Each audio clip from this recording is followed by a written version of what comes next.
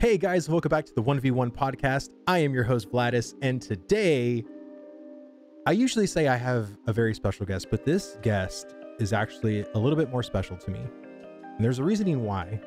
So when I started my journey doing what I'm doing, the whole YouTube thing, the Golden Feather was the very first person to reach out to me and to start a dialogue with the Ashes community. And not only that, they brought me on their platform, embraced me with open arms. We had a great discussion of Ashes of Creation. And I went from, I think it was like 7 subs to like almost like 20 something by the time I was done with the podcast. And I remember my wife being so excited and just, you know, it was so awesome for me. And, you know, ever since then, we've kept an open dialogue. I've came back to the tavern to talk more Ashes stuff. So yeah, it was only a no-brainer for me personally to bring you guys onto the 1v1 podcast. So you're going to be double team on me. So it's a 1v2 technically, but yes. The Golden Feather, ladies and gentlemen, thank you so much for coming on to the podcast. I really appreciate your time. Thank you for having us. Thank you for having us. Yeah, we had a blast every time you came on the Golden Feather with us. So absolutely, like you said, it was a no-brainer. We kind of had to pop over here. And by the way, I'm sure you noticed we have different faces than you used to. I know. I was definitely going to say something, but I wanted to wait a little bit. But hey, so what? Because here's the thing.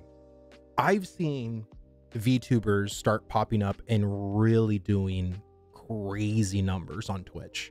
I mean, heck, even on YouTube. I mean, just people going in. I mean, like, what made y'all decide to go the VTuber route? So it's actually, I think I started it basically.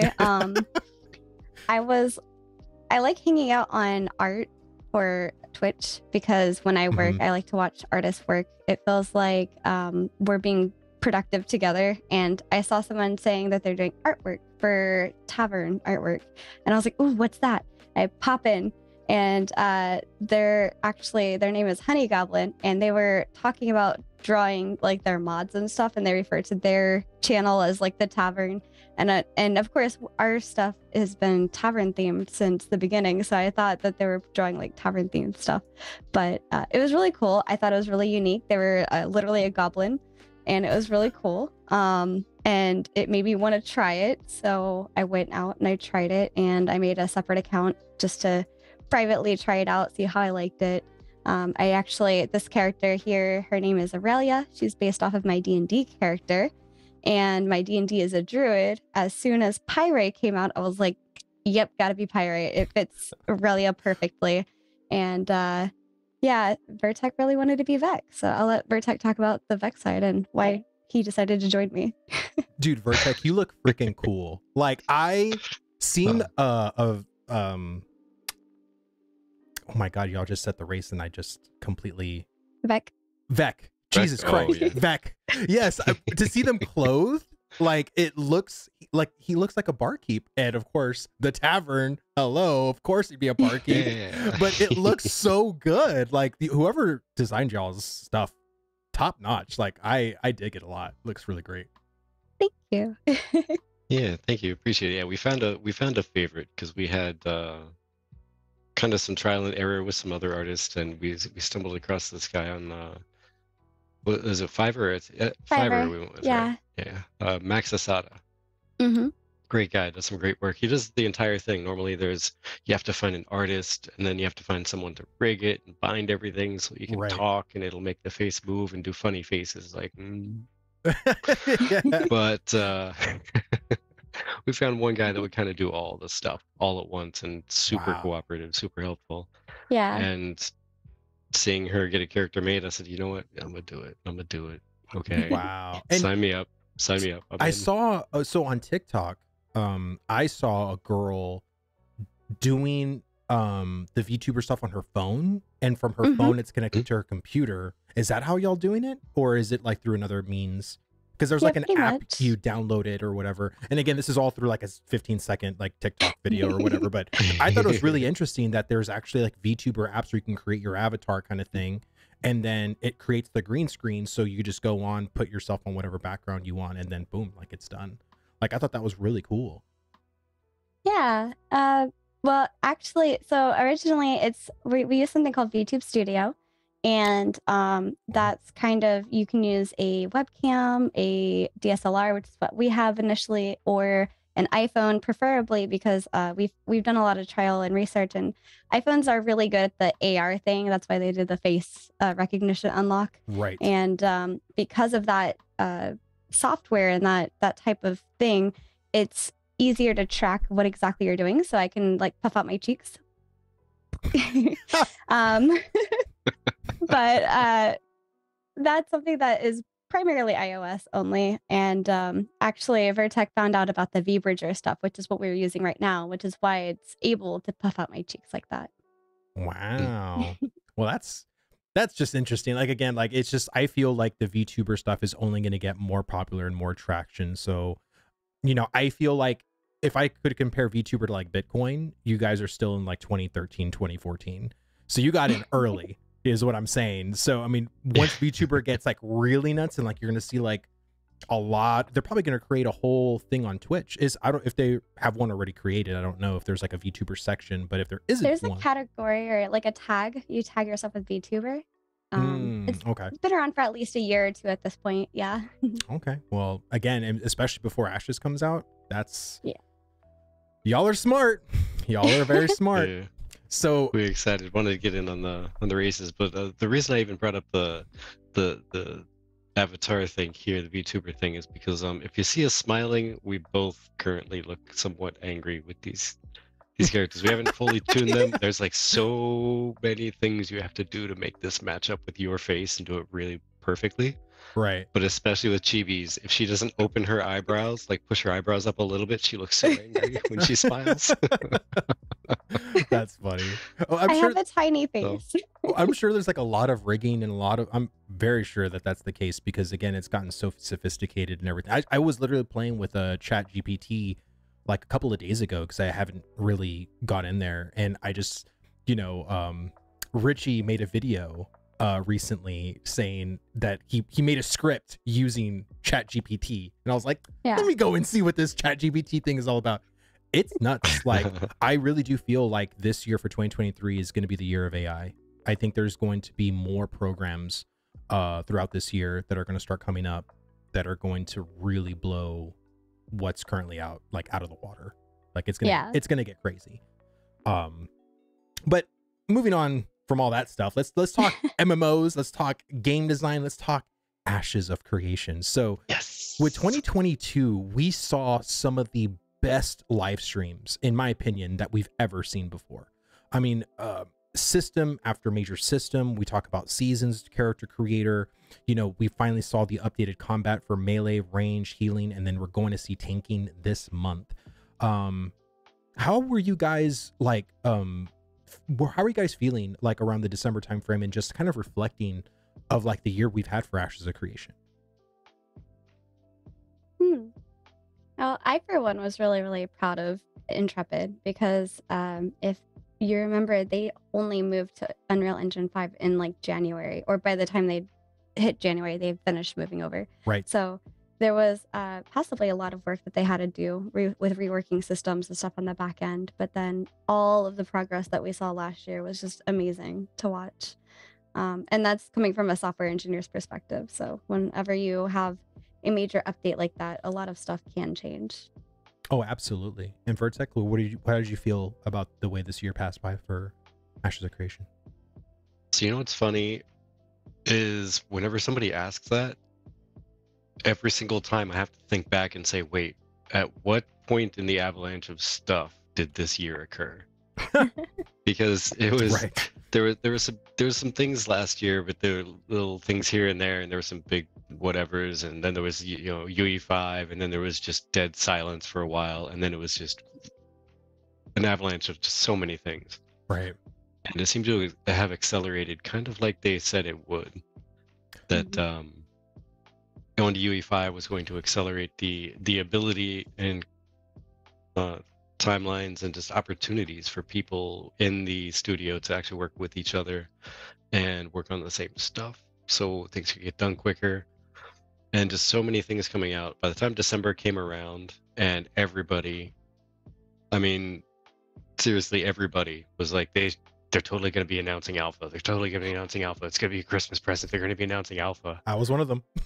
Yeah. And yeah, I think everybody was either thinking it was going to happen or hoping it could happen, like seeing it realistically. But at the same time, as I may or may not have been in one of those camps, I still thought to myself before the live stream came up, you know what?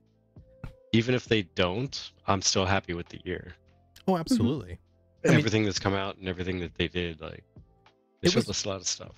it was a banger year. I mean, at the end of the day, like, we all just want a great product, and I don't want to really harp too much on this, but because I've said it in the past like 2 episodes, I set my own self up for failure believing in something that was my own belief. You know what I mean? So when they didn't deliver, there's no reason for me to get upset at Intrepid. It was me who hyped up the December live stream thinking they were going to announce something they never said they were going to announce.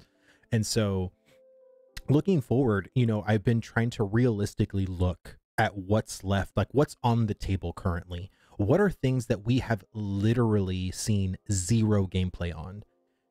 And there's quite a few systems that they have not even shown us that are, in my opinion, very significant major systems.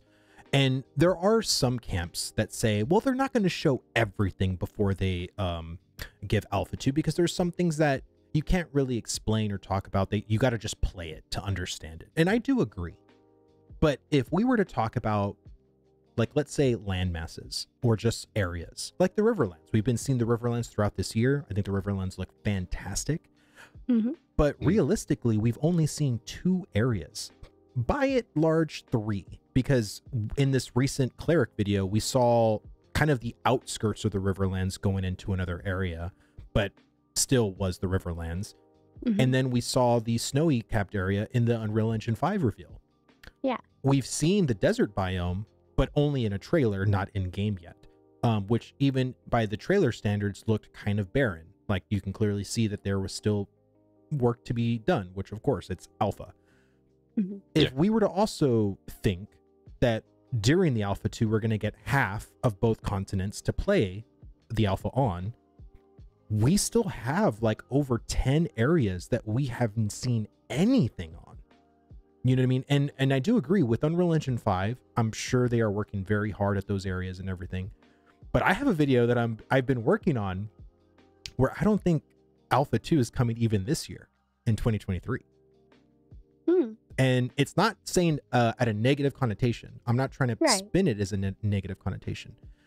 But again, realistically, and Steven has said this, many people have said it, it takes a long, long time to make a basic MMO. And by basic meaning like, okay, we're going to have dungeons, raids, 8 classes, some talent systems, professions, PvP, and it's going to be, PvE, PvP servers, and that's that. We're not going to have naval. It's just like a basic MMO. And that could take 7 to 8 years probably to make. We are about to enter its 7th year for Ashes of Creation, right? So they started in 2017. It is 2023 now. Right. There's still, and this is not your basic MMO. If you were to classify Ashes of Creation, it's probably the most ambitious MMO that's probably ever been attempted. And so, like, again, looking at realistically and also looking at the player base too, where everyone says, take your time. I've seen so many comments on videos where they say, Intrepid, just take your time. It'll release when it's supposed to release. But yet everybody is so antsy for Alpha 2. And I was one of them. I'm still one of them. If they were to announce Alpha 2 tomorrow, I'd be the first one to jump up and down and be like, finally. But at the same time, we all want a quality product. And I think if they were to announce Alpha 2, let's say in the summer, and let's say it gets launched with not even a quarter of the systems that were promised, do you think the community would be like upset by that, or do you think it would, like, people wouldn't care because Alpha 2 is out and it's going to be persistent? I'm personally of the camp that they've already said on multiple occasions that not every feature is going to be ready at the beginning of Alpha 2. Right. By the end of Alpha 2, they're going to have everything in the game and tested. Absolutely. Like the core features, every feature of the game is going to be tested. Whether it's perfected is a whole different story. But they've at least got them all in. They've realized, I guess. I mean, this is extrapolating, but yeah, they've got them all in. They've realized that one system isn't going to completely crash the other and break everything disastrously. They're all going to impact each other, obviously, because that's what code does. It all seeps in and intertangles with itself. But Right. and I think people who've been paying any attention really to any of those statements would kind of realize that it's okay if Alpha 2 starts without everything in there. And it might actually be a good thing, because then you know what that means? My ideal idea that I've gathered from reading all the posts and talking to people is that they're going to do Alpha 2 in kind of a phased testing. I hope so. Like they'll start off Alpha 2 with like a certain number of classes available. And then when they allow secondary archetypes to be dropped in to create a class, it's going to be one or two of them that have a good variety of different hooks for skills. So they can test those different specific hooks and specific behaviors of skills. And then they'll move on and say, all right, we're done with those, and remove those secondary archetypes out, drop in other secondary archetypes with those same hooks, but just different combinations with all the main primary archetypes. But then they're going to add more primary archetypes too, because they're finishing those up and they're polishing those, and now there's not as much that can break with all the issues they found with, say, 4 classes and 1 or 2 secondary archetypes, or 4 archetypes as primary, and then 1 or 2 secondary archetypes. They found a certain number of bugs, squashed them, fixed them, looked at all the different hooks. They work out well, and now they can add more and different ones. And also the game systems, like you were saying, there's a lot of systems that haven't been really unveiled, like the naval system. That's just like, it's all fairy tales, storyboards, and pointing off to the sunset. Like, you see that out there? Yeah, I kind of see it. Yeah, that out there is what you're waiting for. Oh, right. Okay, got it. But they could drop a system like that in for testing for like 2-3 weeks, and then say, all right, then we're done here. Close that up. Drop a different system that we've seen barely anything about. And we won't even notice the fact that naval stuff isn't there, except for people who really wanted to test naval stuff. They're going to have to wait until they iron out all the bug reports and everything like that they got during those 3 weeks. Right. But then there's other things for people to test. Right.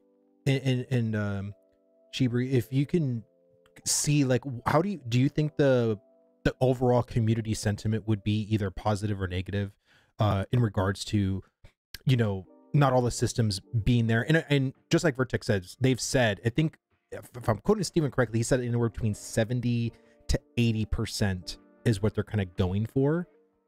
But what if we only get like 20%?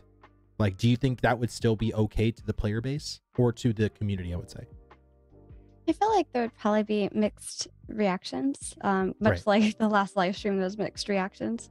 Very much. But there's going to be people that, they would want and expect a certain amount done at the beginning.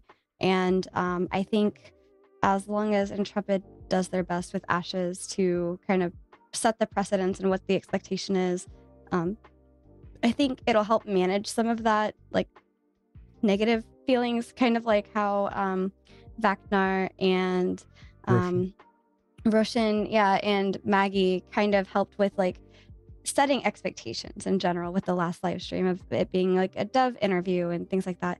And hinting back, like it's the player base that hypes themselves up over getting an Alpha 2 date when that was never promised, kind of thing. Right. And so I feel like something similar might happen in a case like that, with Alpha 2 releasing maybe a little less than expected at first. That hype and that excitement for stuff to be there, and people are gonna be sad because the thing that they wanted in there at the beginning is not there at the beginning. So for example, let's just say a full combination of primary secondary archetypes, and there's a specific combo that somebody was looking forward to. The likelihood of that being available at the beginning is less likely than a base set with a base secondary archetype option. So I feel like that's where it kind of relies on us as content creators, as well as Ashley's a creation, to kind of help curb those and restate or what's the word? Like reinvigor? Yeah, pretty much. And like remind them like this is what's gonna happen. Like it's gonna get better, and it's Alpha 2's plan to be like upstanding instead of just 1 month. Right. So when updates happen, like with Alpha 1, it'll go down real quick. The update will happen. It'll come back up, and there'll be some new things to test. No, Hopefully. no, absolutely. And again, that information I remember of Stevenson's 70 to 80%, that was something that was said years ago. You know what I mean? And again, a lot has changed. You know what I mean? Like Yeah. they said that years ago that it wasn't going to be New World style gathering, and now we have New World style gathering. You know what I mean? And Mhm. there's been a number of changes after that. They've gone from 103 nodes to 85 nodes. I'm guessing my major worry is, and again, I know there are certain creators that have gone over the financial aspect of it, but Steven isn't made of money. You know what I mean? Mhm. It is very expensive to run an indie game studio to the caliber that they're trying to run it at, right? Most of Right. the time for indie studios, like they're not really trying to hire too much because overhead is the most costly thing a studio can have. Like, you know, onboarding people is very, very, very costly. And that's all they've been doing this year. I would say for 2022, they've probably seen the most onboarding they've had in any other year as far as developers go.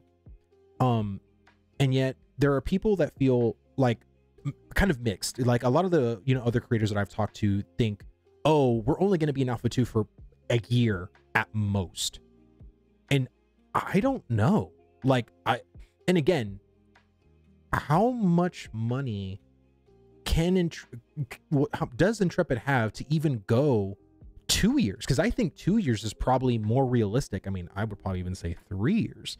But most people hearing this would probably be like, no, Vlhadus, you're an idiot. And I'm like, and I probably am. I'm definitely am an idiot. But I mean, to have no product, like, and only relying on the monthly cosmetics, which have also been getting kind of a little bit lambasted by people. There's been so many people I've heard, whether it's in the forums, on Twitter, it's like, this is so mid, like this isn't a good, you know, monthly cosmetic pack. You know, I've been enjoying them personally. Like I like them a lot, but I just hear the sentiment of it not being great to buy. So that means less people are buying those, which means not much money is like coming in for, you know, people to get on the hype train. Mhm. So I guess, like, Vertek, we'll start with you. Like, how long do you think an Alpha 2 can actually go for? You know, and then second question is, well, I don't want to bombard you. Let's answer that first. Like, how long do you think Alpha 2 would go for? All right. Well, I'm also going to keep in mind that I'm used to giving responses and talking like, you know, we have a 2-hour show or something, you know. So I'll try and keep it shorter this time. 'Cause I realized that after last time I talked for a long time there. Should probably keep it quick. It's totally fine. Go right ahead. But yeah. So, I think in the financial realm, I think that Steven has a good bit of money that he's dumped in. They have a good bit of money coming in, but I think that they're being hampered by a few things. Like, for one, people have a sour note in their mouth from the not knowing what certain cosmetics do, Right. specifically on freeholds. And some people have a hardline stance where until they get that information, they're not buying any cosmetics Right. at all. I've seen that. And so, I mean, there's that. Jalon, if you've watched some of Paradox stuff, he continually has something prepped. Like, I think he has a speech that he just clicks a button and it pops up like a 7th monitor with the entire speech outlined about how they're leaving money on the table because they're not allowing people to access certain cosmetics without buying into a paywall, and then Right. buying up to a certain height of the paywall so that they can access everything at that height. Right. And how more people would buy like little pieces here and there if they were allowed to. Right. Yeah. But as far as the alpha and how long it should go as well, because I know that was in there too. You know, I don't see anything wrong with like a year and a half alpha if there's actual different testing to do. If they just had everything prepared to a certain degree and just dropped the entire game, like open to close, 100% of the quote unquote content is in there, and they're fixing bugs and stuff and fixing systems, that would lose flavor with a lot of people in like 6 months, maybe a year at tops. They would just the entire base would just be like, okay, and we're done here. But if you keep it fresh, I mean, people are excited about an alpha 2 when they finished an alpha 1. Right. Because there's going to be different things to test. It's going to be more things. So if they do that phase thing that I've gathered a lot of people talking about, and I think with my opinion, if they do that, they could stick in alpha for a long time, because it's going to be different content on rotation and then coming back to it. And then that right there is going to be immediate sign of progress. Right. Hey, 3 months ago when we were doing this testing, this was going on. Now they've dropped it back in and taken out the whatever testing. Right. And it's so much better. It's exactly what we wanted. It's exactly what people were saying. You know, they didn't get this done yet, but Right. and there could be a whole other critiques and whole other like excitement about that, like a brand new rotation of excitement. And what about you, Chibri? Do you think Alpha 2 can go longer than a year, or do you think a year is sufficient? Like, I'm just curious what your thoughts are. For me, it's kind of hard to say, because I am aware that, you know, Steven and the Intrepid team have said that the Alpha 2 will eventually become like the PTR. So Alpha 2 Right. specifically will be going ongoing. But as far as the phase of Alpha 2 specifically, I feel like that kind of depends on how fast they're able to get stuff out. I mean, we saw 5.1 recently update the foliage for them. So good. So good. It looks really nice. Mhm. And I'm excited because like, I think I believe from the dev discussion or the interviews, they were saying that 5.1 was a little easier to get to than 4 to 5. Right. So I imagine a smaller patch like that would be a little easier to handle than a large redesign of systems that they're building from the back end. But I don't know. For me, I've always had this, like, I guess, copium that there's probably stuff that they've still been working on that they're almost done with that we have not seen yet, because it's not perfected. Right. And the way that Steven likes to be with his it's not perfect, don't share it kind of mentality. I Right. imagine there's a lot more that we'll see in 23. Oh, absolutely. Oh yeah, you know what? Yeah, go ahead. Not to interrupt on that, but to add to it, Mm-hmm. just keep in mind that we have yet to see nodes 3. But you know, It doesn't exist. 1000% that they have more information they could share about nodes and create a nodes 3. But it's literally been to the point where Steven says we don't want anything to be outdated or whatever if we end up making changes, etc.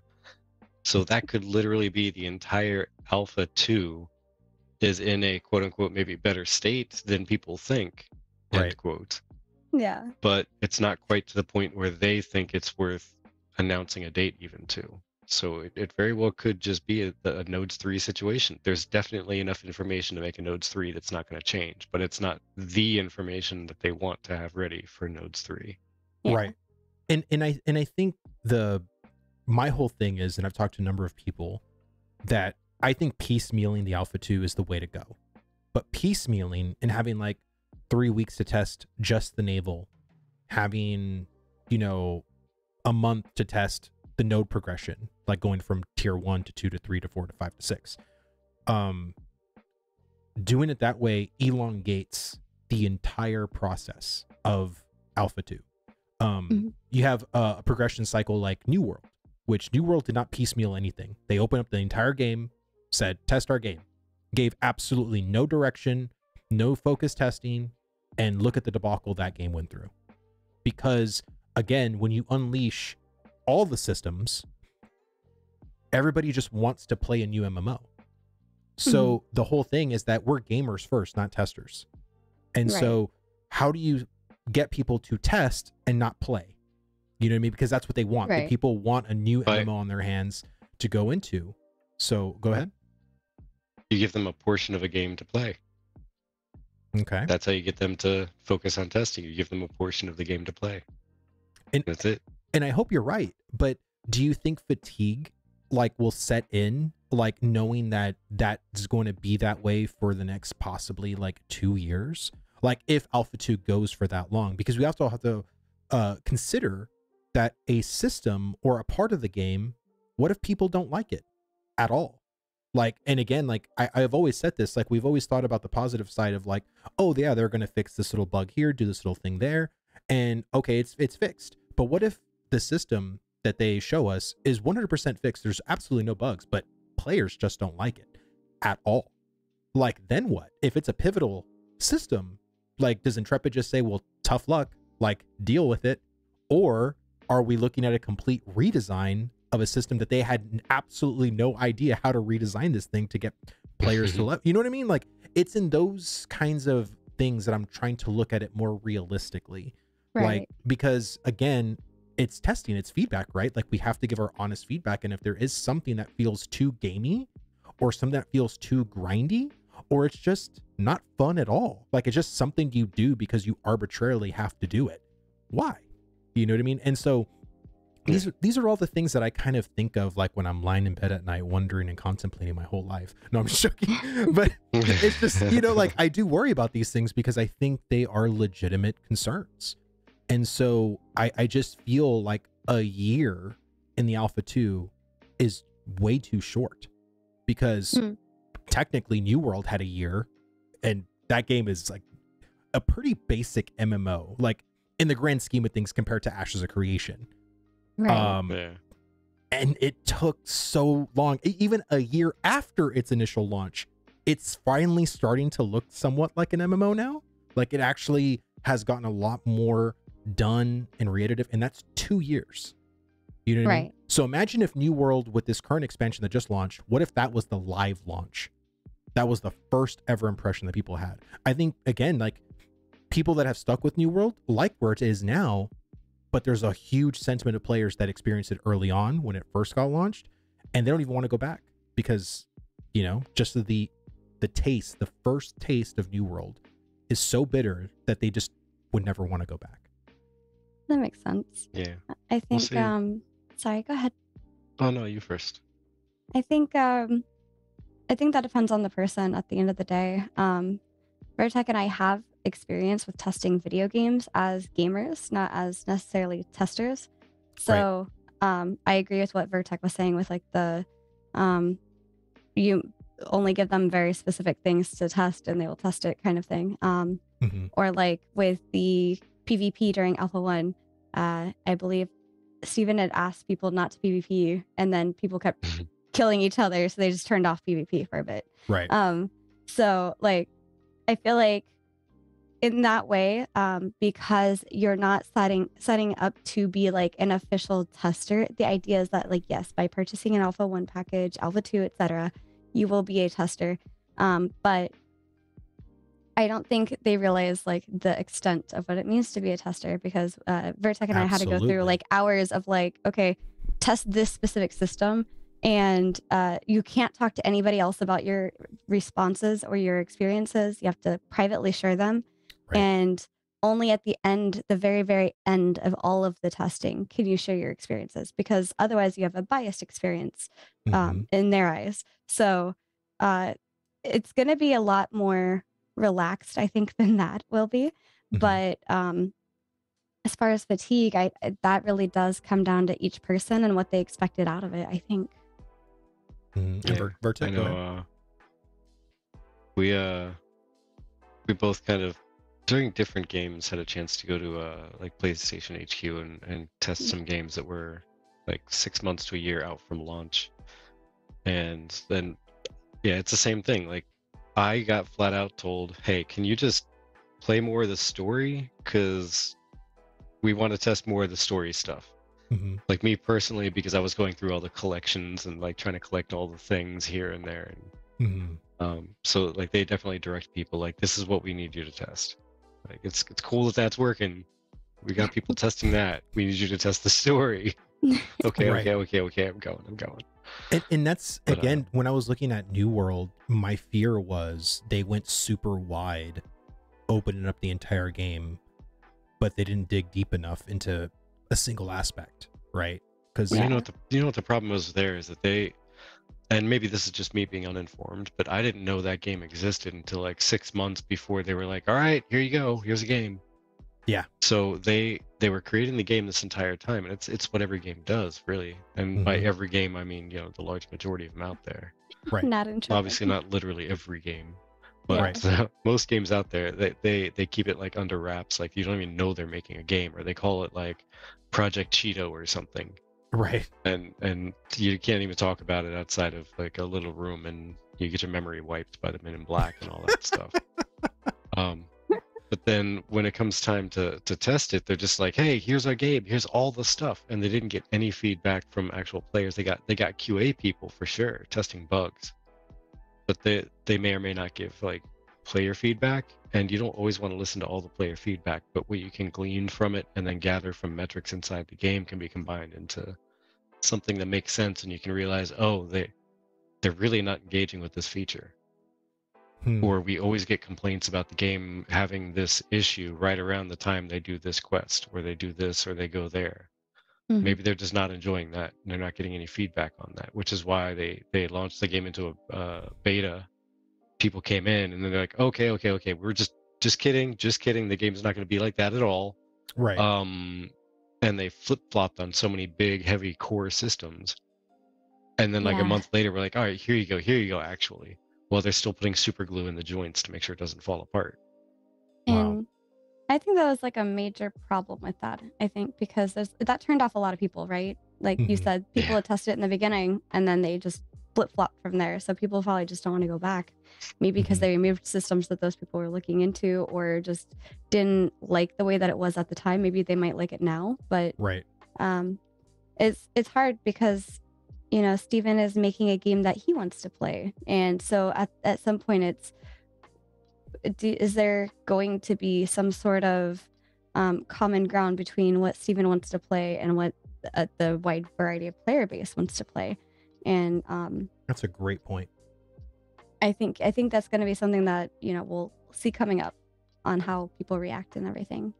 I think that's a super great point. I've always said, how much of a stickler is Steven going to be regarding his vision? Because, there earlier this year, I remember the whole debate of PvE servers and the whole open world PvP was going to be terrible. Like, don't do it. You had the Lucky Ghost video go viral a little bit and, make some traction or some waves in the Ashes community, and people were trying to explain the whole idea of Ashes, and there's just some people that don't get it because, again, it is very much unlike any MMO that is currently out there. So it's really hard for a person to get a grasp on it because it's not like a system of PvP that we're used to getting. This is a very different form of PvP. So I'm just curious, like, outside of the PvP debate, because we can debate PvE or PvP, but just like other systems like naval, religion, caravans, like, what happens when there is something that the players just don't find interesting or find fun? I'm really curious how Steven's going to handle that, because if it is a system that is very near and dear to him because of his fondness of ArcAge or Lineage 2, how much is he willing to bend for the betterment of the game, and not just, well, I'm making a game that I like this system, and even if no one likes it, like, I like it. You know what I mean? I wonder what he's going to be able to bend on. You know what I'm saying? Yeah. So I personally, or go ahead, Vertec. I was gonna ask, like, what do you think? You read my mind. I was just gonna say, like, I personally think that he's probably going to find a balance. Like, it seems like with everything that they've put out for core systems and core, like, pillars of the game, so to say, pillars of design. There's been a few things that they've been very firm on, and that's like the risk versus reward, the no pay to win, stuff like that. Like the MMO, you need to actually interact with the massively multiplayer online portion of the game to truly succeed. Right. You can play a game that doesn't have much risk versus reward. You can just totally take the easy way on everything and just not really get very far. You can not interact with people, and you're going to have a really slow going game about it, but I mean, it's possible, I suppose. But they're building it all around those core pillars and those core concepts and the core functionality. But the other systems, I think, are where they're having some flex to it with this and that here and there. Like, I forget what it was, but there was the one thing where he had made a statement about this is the thing we're going to do. People came back and he didn't necessarily totally change his view, but ended up saying, yeah, you know what, we'll go ahead and bend a little bit on that, because it was just, it's multi-boxing. Yeah, like with the multi-boxing thing, I hate multi-boxing, but that's just my own. I don't personal opinion. Yeah. I hate multiboxing. Yeah, I don't recall him having a strong opinion on that to like outlaw it. Mm. I think that was kind of the same thing. As long as you're not doing it in a way that's buying power, Right. like you can totally multi-box, because it's going to take, as long as you're not playing both boxes on the same computer controlled by the same keyboard actions, was the big thing about it. Right. Which, I mean, to me is acceptable. If you want to have two computers and you're going to have one hand on each keyboard trying to control two characters, more power to you. But good luck doing that with more than like two. Okay. And that at least is going to have you, your backup healer, your pocket healer is yourself, but you're not going to be doing 100% on either character. So yeah. Well, the other way Either was way. for people like us, where we live in the same household. So if they banned multi-boxing and they're just looking at IPs, would that affect like me being like one room over in the same room as Vertec, being thought of as a different, like a multi-box versus a different account kind of thing? But what happened with our family? We're gonna have a whole hockey team of children, and we all want to play at the same time. All right, we want to have 15 people playing from the same house. I mean, I think it's like when you can, independently verify. I mean, that's I guess that's one thing, but I guess like the spirit of multi-boxing, the fact that like you can just have like this programmer to like click onto a herb, like in World of Warcraft, druids were botting. Yeah, like the whole botting thing, like it's just Yeah. I think with the non-procedural gatherables that I hope Ashes continues to have is going to put I think a death nail into botting, because the reason why botting exists is because there's very procedural gatherable spots that spawn in that spot eventually. So there's basically a route that will bots can usually take to just go stand there, click, oh, there's something to click, move. You know what I mean?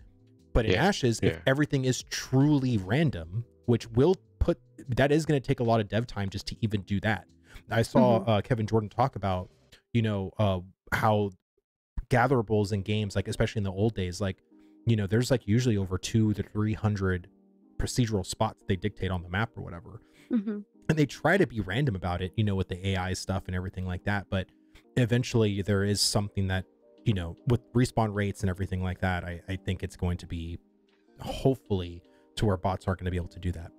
But anyway, I don't want to talk about botting, but I'm just saying, like, there's like other things too that people, have went on about too, about like add-ons. Like, there's been this whole add-on debate of, should add-ons be in Ashes of Creation?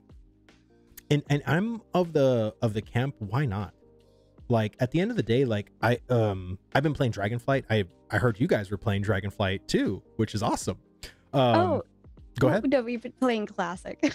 Oh no, not Classic. Yeah. No. Yeah. Okay, no, I'm just joking. Lich King Classic. Yeah, our guild got us into it. Dude, we were like, I don't think so, and they're like, please, you're gonna love it. And I was like, all right. Dude, there's so many people playing Lich King. It is crazy. Like, I saw on WoW logs, the parses that are happening right now just in like raiding, insane. There is so many people playing Wrath compared to Dragonflight. Like, it's crazy. Like, I think that shows you. Wrath was. Oh, sorry. No, Wrath was like the best expansion as far as I'm concerned. Like, to this day, like now don't get me wrong, there were some features that have been added since then that I really enjoy. Right. But as far as actual expansion content and raid design and such, like, basically the guild suckered me in with Ulduar. Is what it really comes down to. The guild suckered me in with Ulduar.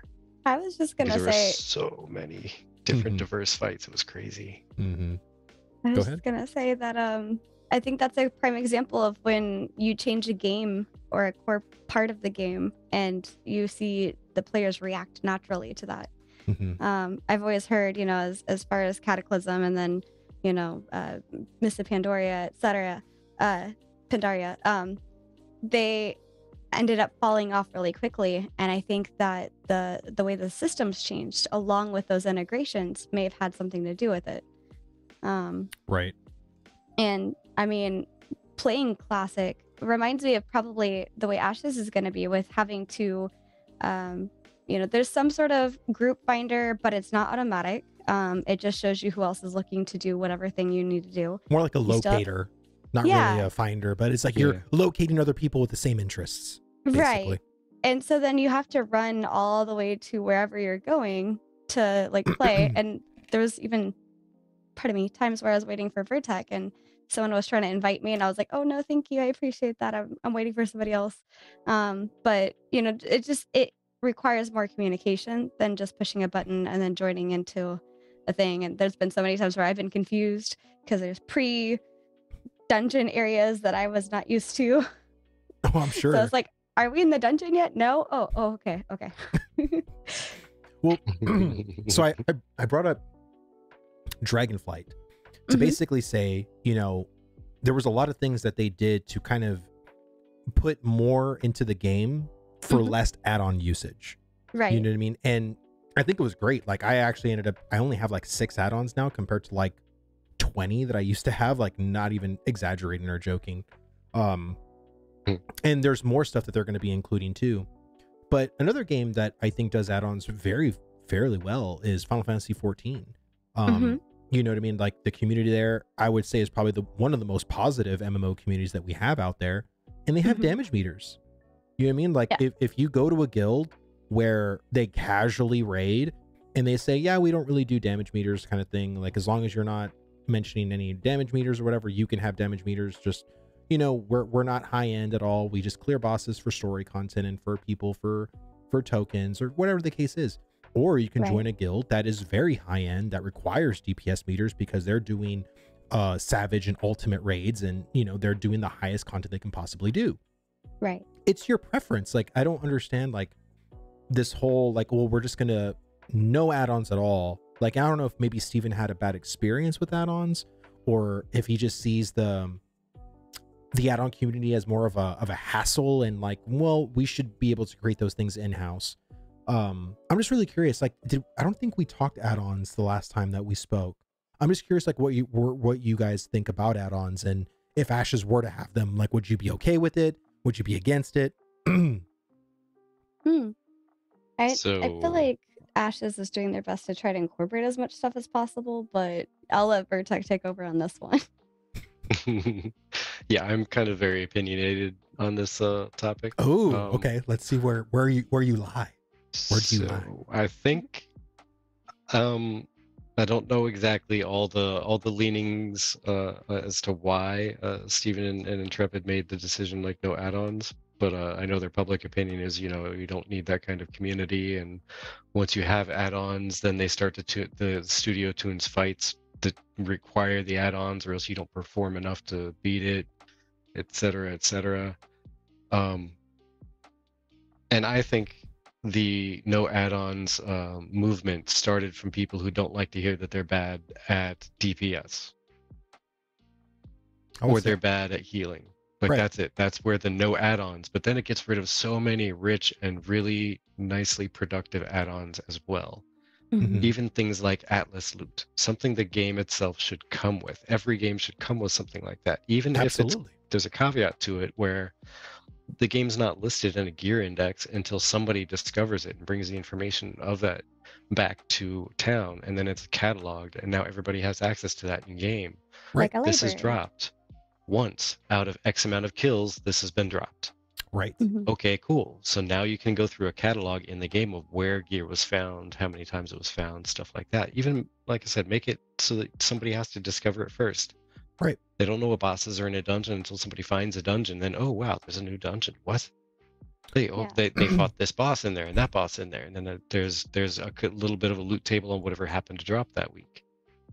But something like that should totally be involved. But instead, everything gets axed because people don't like to hear that they need to improve.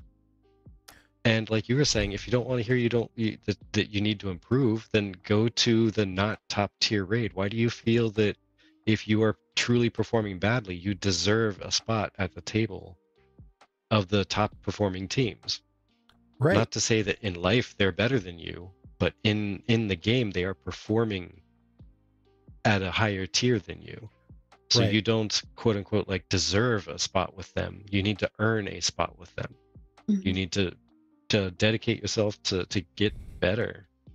Like, just that's all there is to it. I mean, I've had to face that wall myself. I'm just not doing good with this. I need to get better, and the only reason I have that knowledge is because I have a tool that tells me. Right. Yeah. That being said, a proper raid leader is going to look at more than just raw numbers. Like, what does this person bring to the table? This person Right. brings raid awareness. They're calling out stuff for the raid leaders. They are bringing extra materials to the raid to supply people with potions and buffs and stuff. You know what? They're bringing the fact that they have never once missed an interrupt in their entire gaming career. Like, they always hit that interrupt every time it needs to be hit. Like, a good raid leader looks at that. So you know what? Right. If you bump into a raid where they don't look at the total person, they look at just a meter and that's it, but your job requires you to be more than just the meter, then you probably don't want to be a part of that team anyway. So you know what that damage meter did for you? It highlighted someone you do not want to raid with. Go to the next team. The end. That's all there is. So I'm guessing you're in the camp of no add-ons. Me? I'm in the camp. I'm just I'm in the camp of not one add-on ever. no. So I'm literally, I mean, echoing your same sentiment. I completely agree with you, and I don't like this. Well, I want to belong to the high-end raid team, but I want them to adhere to my rules. I just think that's not fair. Like, Right. you go to the group that you jive with, and if you're a super casual, like if you're a dad, you're 38, you have 3 kids, you only have time to game for like an hour and a half at most. You don't have time to dedicate to like a super, like, you know, high-end like raiding schedule, or a sieging schedule is probably going to be more realistic for Ashes. Right. Killing world boss and stuff like that. Like, you go somewhere where it's like, hey, we're other 38-year-old dads and moms and stuff like that that are, you know, in your boat, and we're just super casual about it. And that's what it is. Like, I don't think that a very hardcore person that's like, let's say, like, you know, super high end, super efficient at rotations and DPS should go to a guild like that and start making them adhere to their mythic rules and or their high-end mindset. You know, a person shouldn't do that, just like how a person who doesn't go at a high-end level should go to the guild that's super high-end and then having them inform to a very casual level. It doesn't make sense. Oh, and let me take this time real quick, if you don't mind. I'd like to plug somebody on that statement that you made right there. Okay, go right ahead. If you're a family person, if you're an old dad or whatever, you should try and find an old dad's guild. Well, there literally is a guild named Old Timers Guild, and there is like that. They are the family people. They are the, hey, we understand you got kids. Just go take care of your kids. We got it. And they do some awesome. hardcore raiding. They do some chill raiding. They do whatever. If you have a family and you think that you have no time to raid or whatever, or you're having a difficult time finding a crew that understands, look them up. Look them up. And they're in the Ashes Pretty good. community? From what I understand, they're planning on jumping into Ashes, and they have people keeping an eye on it and everything. I bumped into them during SOTOR, and almost jumped in there myself, except I was in another guild at the start of the game, and then when I quit the game, I obviously didn't need a guild anymore. So Right. Oh, that's awesome. But yeah, they were friends of ours.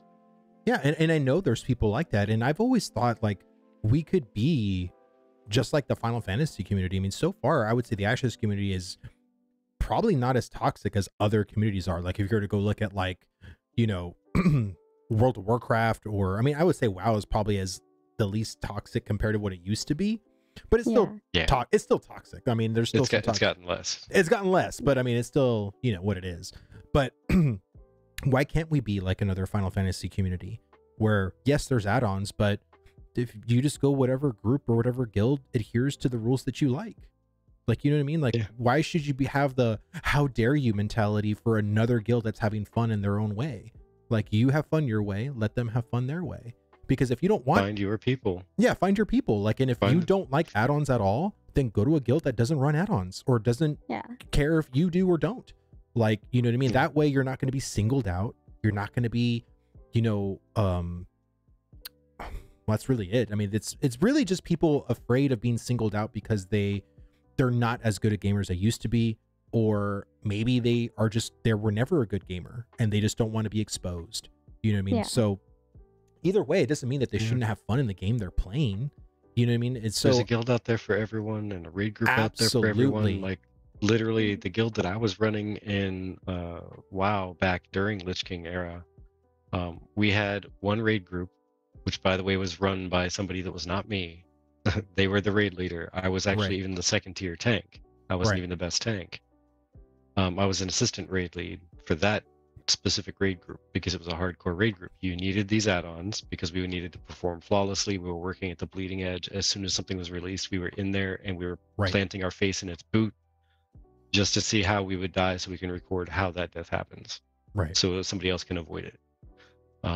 But then we also had another raid group that I was the raid leader for that had zero requirements for anything. Feel free to bring an add-on if you want, but no add-ons whatsoever required. You're not required to be of any skill level. Right. Just don't kill everybody. That's all you got to do is be not terrible. Right. That's it. If you're terrible, we'll talk. We'll walk through some stuff. We'll see if we can help you work on things. But it's going to be slower. And I'll just say this, like, even with Final Fantasy's community, like, there are bannable add-ons that if you are caught with these add-ons, like, you're banned. And I do think that Steven could have the same kind of policy. You know what I mean? Like, I don't want a deadly boss mod. Let me be very clear. And if you're a WoW person, you know what that is. But if you don't know what that is, it's basically an add-on that when there is like a world boss or a raid boss or a dungeon boss that is doing mechanics, deadly boss mods is an add-on that basically shouts out the mechanics before they happen. Like, move out of the fire, or, you know, boss is about to cast a thing in 3 seconds or whatever. Like, it's just like a countdown thing to kind of already preempt you into what's happening. I don't like those kinds of add-ons personally. And I think there's only one add-on I really care to have, and that's a DPS meter, because I am a very competitive damaging person. And I just want to know, am I doing more or less damage? If I'm experimenting with my talent builds or abilities, or I'm switching something up, I just want to know, am I doing better? Am I doing worse? Like, that's it. Like, I don't care to know if anybody else's DPS. It could be a damage meter just solely for me. I don't need to see other people. But I do agree with you, Vertec, when it comes to guild leaders. Like, if you are having a barrier and there is no add-on to tell you, like, well, who a part of my raid team isn't performing? Like, how can you tell?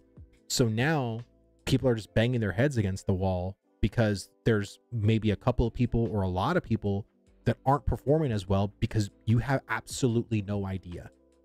And like that, to me, that would be very frustrating because we would have no tools as to who or how to figure this out. But you know what? There is. Oh, sorry, you go first because I have a whole other spiel. Go ahead. It's also really frustrating for the hardcore people because absolutely. I do use DPS meters for WoW, but I use it to compare my DPS to other people or my healing to other people. Right. And I try to figure out who's doing better than me, and I look at their gear, and I if I can't figure out, like, if my gear is maybe on par with theirs or like maybe even better, but I'm still underperforming compared to them, then I'll begin looking at, like, okay, well, maybe it's a skill set that I'm using, or like you said, the talents and stuff like that. Right. And so for hardcore players, I think it's kind of important to be able to have something like that because we always want to optimize, you know, what we're doing. And especially in a game like Ashes of Creation, where there's not going to be PvP gear versus PvE gear, it's just going to be all the same type of gear. I think that's going to help a lot of the issues that WoW has, where WoW seems to kind of prioritize PvP over PvE gear, meaning that somebody who has PvP gear is going to easily kill even the top level PvE person.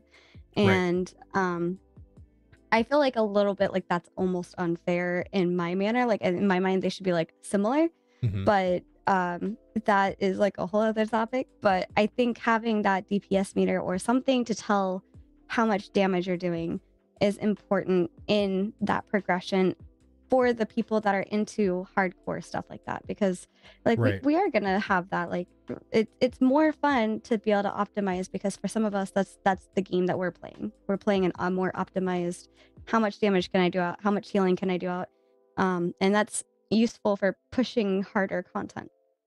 And I'll say this, but I'll let you go, Vertec, after this. Is just they could create world bosses where there is absolutely zero DPS checks. Everything is mechanical based. So as long as you move out of the fire or move out of this mechanic or interrupt this ability, you'll kill the boss as long as people keep damaging their whatever rotation of damage they do. Yeah. I just feel like that's, in the day and age we live in with like high end, like that's going to get very boring. Like, you know what I mean? And I could be wrong. I think there could be very interesting mechanics they can do. that don't require DPS checks. I'm not saying that DPS checks make the game more fun or make bosses more fun, but you know, at the end of the day, like I think just knowing what damage or how your healing is, or even your damage mitigation as a tank, that's not breaking the game. That's not having a competitive advantage. I mean, it's just knowing where you're sitting currently, and like, oh, I used to sit at this particular damage threshold, now I sit here. You know what I mean? That's really all it is. Go ahead, Vertec. So, well, just to key off what you said, how would you feel, to ask you a question, how would you feel about a world boss that, let's say, I'm not going to say the game, no, forget it. The game's like 7 years old now or something. I'm going to go ahead and spoil the story, whatever. Final Fantasy 15. Okay. I forget the name of it. The giant thing that you can fight as an optional boss at the end. It's actually like a mountain, adamantoise, I think it was. I never played 15, so I don't know that boss. Okay, well, this is a giant boss. It's literally, it's a mountain, and through the game, some of the characters will be like, that mountain has a funny shape to it. That's really interesting. Mm-hmm. Or, hey, we should check that mountain out sometime. It's got, that cliff looks really familiar. Right. But it turns out it's like a giant turtle. Oh, wow. Yeah, and you got to destroy it. But it's seriously, I think, a 2-hour fight. Like a 2-hour fight in a single player game. God.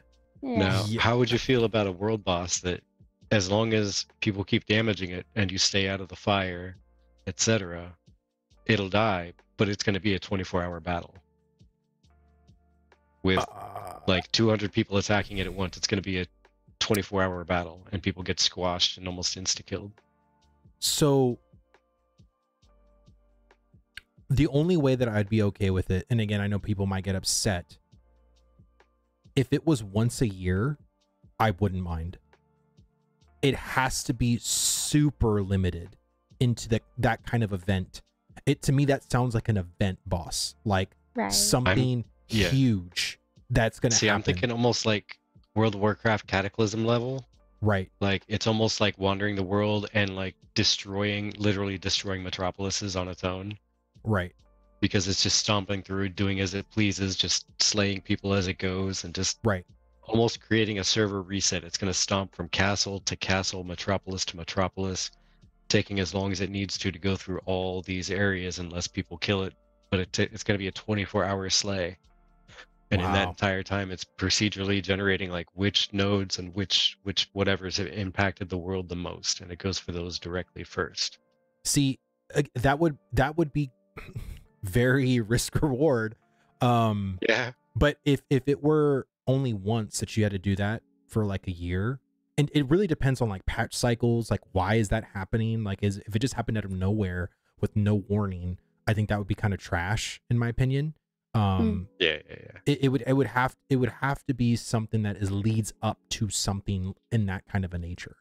And it could be just like the Gates of Encourage, or something you will etch that into your memory and remember that 20 years later, because you were there for that. You saw that go down. You saw the changes that happened to your server because of that one singular event. It has to be big, and it has to be something that isn't really repeatable. It was like, hey, like you're there for this. This is going down. Prepare yourself, kind of thing. Mm-hmm. I think that would be awesome. Like I think more games should do something to that effect. But I don't want something like that to be gamey, to where there's like something like that happens like 4 times a year or even more than that. Like I think once, maybe. You get really old. That'd be the point where people are like, I know where I'm planning my vacation.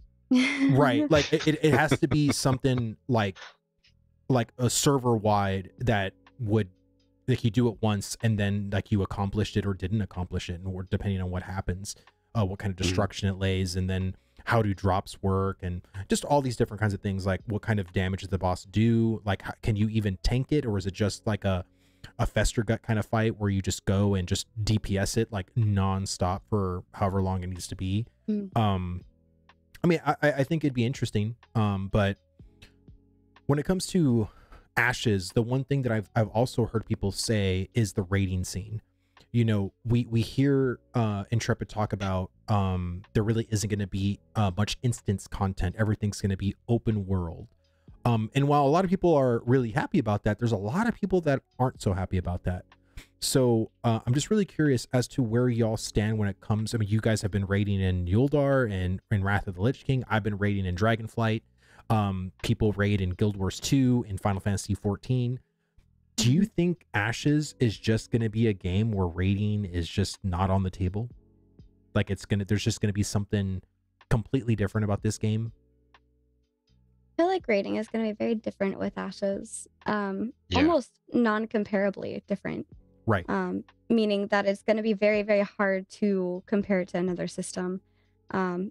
Maybe there'll be parts that are comparable to other systems, multiple systems, but I don't know. I honestly, there's also where there's a will, there's a way. And I mean, at the end of the day, with the corruption system and everything, I feel like it'll be very different from server to server on how that looks. I imagine just like playing in a PvP server on World of Warcraft, not every alliance character automatically kills you on sight, but some of them they either help you if they can, or they just leave you alone and go about their business. And I feel with a factionless game like Ashes, it'll be quite similar, but there'll also be a lot less ganking happening in terms of just meaningless ganking. But I mean, I know that with the open world systems, that makes it an interesting perspective for people who maybe are PvX and don't mind PvP with their PvE. And I kind of have a feeling that you're going to want some PvP players to join in on the raid to help protect your more PvE players, or Right. have a more PvX oriented guild to be able to handle doing both, because the smart tactic would be kind of rude, but take out your opponent while they're fighting the big bad and distracted, and their numbers are getting split because some of them are focusing on trying to take down the boss and then the others are focusing on trying to survive. And then there's depending on how often that thing respawns, if it does respawn, because we don't really know that much about Ashes, the polite thing of like letting them, like they were there first, letting them take care of it, or like trying to help in some manner. I don't know. It's going to be one of those things where I really do think it'll vary from server to server. Right. And I do want to mention, because this is probably like the last question we're probably going to go through, is basically like with raiding and how it currently exists in a lot of games, killing one world boss. I know there's going to be multiple world bosses. Like, I hope, and if I had my way, depending on how, for how big Ashes of Creation's world's going to be, I would hope for 30 plus world bosses. But I think that's a little much to ask for. You know what I mean? Like if we were to take classic WoW, and the entirety of classic WoW from like start to finish, there was probably like over, I would say 30 plus world bosses in raid, right? So I'm just really curious as to like how the open world dynamic's going to be, what the week to week gameplay is going to be for a person who just likes PvE content. You know what I mean? Like, what are we going to be doing? Like, how are we going to be doing it? Because we're not going to castle siege every week, right? That's from what they said, that's going to be more of a lead up, and it's, you know what I mean? It's not, you're not going to be doing that like as your weekly kind of PvE content. So do you think just killing a singular world boss like over and over is going to be sufficient for that crowd? For tech, I'll let you take this one.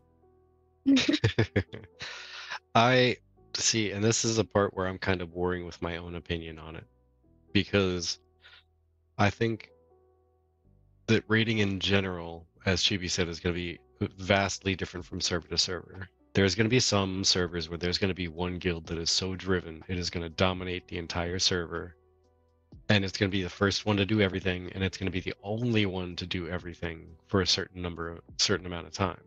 Or at least because they're going to dominate the guild castles. They're going to dominate the PvP raids because they're going to come up in force and they're going to just take it, and that's it. And apparently, from what I've gathered, I haven't really dug through all the info that they've released and actually spoken about, but someone was mentioning that the bosses are going to respawn on a timer that's like not like once a week they respawn, but like after X amount of time they're going to respawn, and whenever we know that timer, they're going to be there and waiting, and they're going to take it down again. They're going to do the entire raid again. and they're probably going to have like their PvP centric folks sitting outside just guarding the gates to the entire place, whatever. That's going to be some servers. Other servers, people are going to be somewhat a little bit nicer, but they're still going to cause massive divides between groups because they're going to be like, no, we're here, we're doing this, Right. go away, come back next time. And it's going to create an incredibly complex soup of WTF is going on, I think, between all the different dungeons and raids that are available. And people say there's going to be so much else to do, yada yada, but PvE people like that are all about raiding, that's what they do. Yep. They raid until they can't raid any longer, and then they wait for the next week for the refresh, and then they raid until they can't raid any longer. Right. Yeah. They don't like, okay, well, sprinkling in other things in between that time, but I just feel like for Ashes, basically to prepare for the raid, though. Yeah. No, absolutely. And so when you don't have a raid to do, what are you primarily doing in Ashes of Creation strictly as a PvEer? Like, that's my fear, is like, okay, there's gonna be open world dungeons. Well, is that where the gear is then? Like, are we just going to be spelunking into dungeons, going deeper and further to kill every boss there, and that's our end game kind of progression? Like, I'm just curious. Like, and I hope once we get into Alpha 2, we really see what an end game picture of Ashes of Creation will start to look like, because I do hope and I do think that there's going to be a lot of systems to interact with, but how much of those systems are going to be meaningful to the strictly PvE kind of player? You know what I mean? Like, Right. PvP wise, like, the PvPers are going to have a freaking paradise in Ashes of Creation. Yeah. There's every system is a PvP system to some degree. Mhm. So Yeah. I'm just really curious as to how the you know, because majority of people do PvE. You know what I mean? Like, Right. I mean, I'm not trying to talk lowly about the PvP crowd, but the majority of MMO gamers are PvE players. So I really want there to be a plethora of things, weekly activities that you can do, that people can actually do, like every week, to just kind of keep their times going. It keeps them logged in, and it keeps those other things too, where it's like, oh, there's a siege happening, like next week, like we got to prepare for that. Like, screw the raid, we're doing this now. Like, that's going to be awesome, and it's going to be, I think, a very healthy reprieve, like in a healthy mental mind reset, for doing a siege compared to doing just the standard raiding. You know what I mean? Yeah. So Yeah. And so I want to take your fear, I want to turn it into anxiety. All right. okay. So your fear is that there's not going to be enough for the PvE people to do when they're not raiding. Right. Now, I want to take it and turn it into anxiety by saying, what if there's only, let's say there's 5 raids active at any given time, potentially active because of the 5 different metropolises have unlocked a raid. Right. Right. Now, let's say there's a guild that's out there dominating it, and they take all 5. Now there's literally not a raid to do. What do all those PvE people that do nothing but raid and prepare to raid do if there is no raid to do? Pray for a PvE Because server. there's a couple guilds that dominate all of it. And now these PvE people are preparing for a raid that never happens. Yeah. Right. No, it's 4 a months great, go by and they never raid because they can never get in there. it's a great question. I mean, and again, like, PvPers will be gatekeepers when they can be. And I think for the dungeons, for all the open world stuff, you're going to have guilds that are just going to plant themselves outside the entrance. And nope, only our guild comes in here. We kill on sight. You know what I mean? If you don't think that's not going to be an Ashes of Creation, you have another thing coming. And again, that's just kind of like my whole, I wouldn't say fear, but it's just, I just want to know, like, how Intrepid is going to handle these kinds of things. Like, are they just going to let that play out? What are they going to do? Who knows? Yeah. Now, here you go. Here's another Remains thought to be for you. seen. Oh, go ahead. We're saying. So here's another thought for you. Here's some more anxiety-inducing stuff. So about the add-on thing, because earlier I didn't give my response. I kind of spun it off to the side. But here's kind of a closing thought for you, since I Okay. think you're trying to wrap up here soon. Oh yeah, right. But so what happens when people still want to gatekeep their raids, right? Mhm. There's no add-ons to do it. Right. But Discord exists. Mhm. Discord has made streaming and sharing your screen incredibly easy, especially Absolutely. to a illustrious guild that has a level 2 or 3 tier, right? So you can just share great quality video. All right, there's no add-ons. So what we're going to do is we're going to have our hunter expert. they're going to watch you as you stream your hunter gameplay across these specific ads. What we want you to do is go to this location, attack that thing, kill it as fast as you can. Okay, cool. Now that you have your little pet thing and all that, go over here and take that one on with just your pet. Go. Okay, now let's go over here and do that. And that is their check instead of just a gear purse or a gear score or a achievement link or something like that an add-on could have done instantly. Now they have to go through a whole song and dance, and now they're still going to be upset because they can't get in. Right. No, they're all valid concerns. I mean, that's why I don't envy Intrepid right now to be a developer and to deal with all these questions, because they are going to come up eventually. Like, again, right now, as a content creator, we're chomping at the bit for new information to talk about. When Alpha 2 actually launches, you don't think there's going to be a content creator that's going to cover every single aspect of some problem or some community concern. You bet your butt they are. And so that's kind of like where I'm sitting right now, is just seeing where are we going to sit when it comes to endgame. What's the weekly game loop going to be? Is there even going to be one? How much gatekeeping is there going to be for that kind of content? Will some servers be able to coexist? Who knows? But is there any kind of closing thoughts you want to say, Chibri, before we get off? I think that the Alpha 2 has a lot in store for us and a lot of questions that we have waiting in our minds that may or may not be answered in the coming year. 100% agree.